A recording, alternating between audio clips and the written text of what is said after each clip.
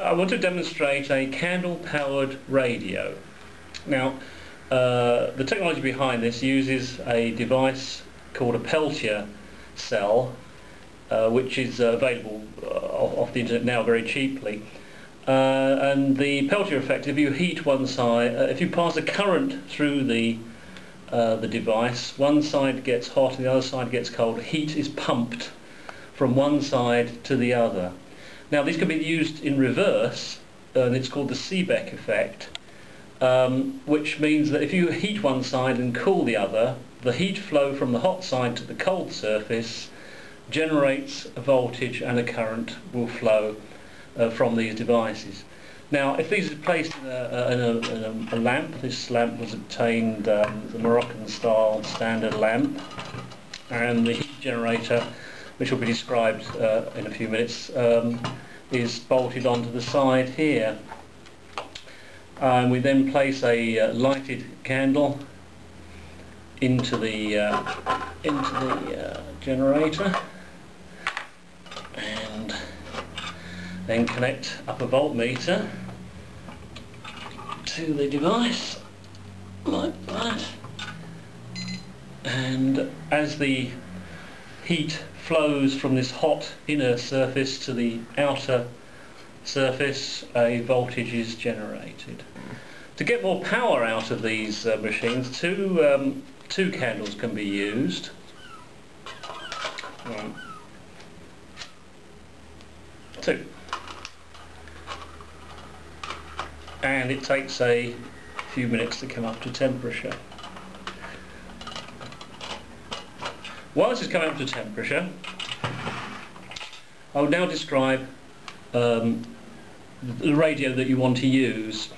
These are obtained for about £6 or £7. They're multi-band radios, but the important factor about this radio is it runs off 3 volts, just 2 cells. And also there is a socket at the back which enables you to run it from an external power supply with 3 volt supply.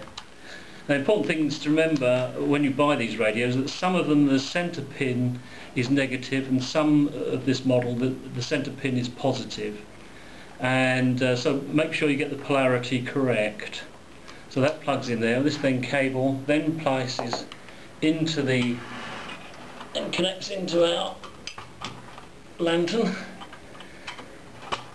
and then when we're up to voltage, we switch it on. Another use for this power generator is to actually convert the heat from the candle and convert that heat directly into light. Now, the voltage generated here can be then used to drive a very high powered LED, which is equivalent to 20 candle power light. So, and this is an example of it here. So this is the actual how it all works. This is the these are heat sinks from old computers, and these are peltier devices which are obtained off eBay for a very low price. This is a heat sink compound, which is electrically insulating but provides a good thermal transmission property. We spread this over the surface here and place the peltier devices on there. So we then place some more heatsink compound on the top and spread that over the surface as well.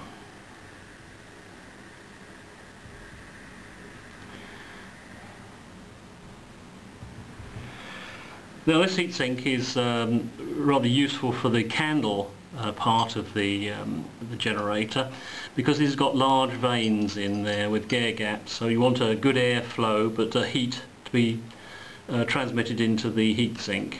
If you get a restricted airflow, the candle will start to soot and not burn correctly. Now, ideally, you want the screws that fit this onto the top part of the peltier devices should be thermally insulated. The ideal ones would be ceramic, However, if you use very small, thin, these are 2mm screws, the losses are negligible really over the whole surface of this device. So these then screw onto the thing. There we go. There we go. Here, these two wires connect together, so the two Peltier devices are in series, and therefore increasing the voltage. The candle flame passes through here, and the heat is transferred to this heatsink, which gets hot.